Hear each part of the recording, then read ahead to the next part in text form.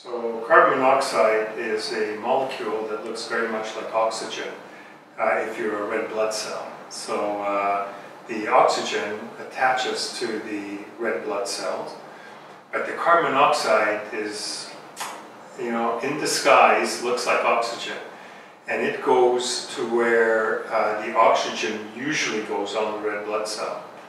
The problem is that when it attaches to the red blood cell, it sticks to it much more firmly than does oxygen.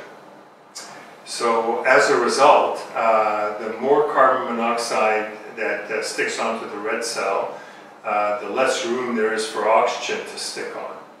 So the red blood cells circulate around the body, whereas the body is expecting to get oxygen from them, it gets nothing.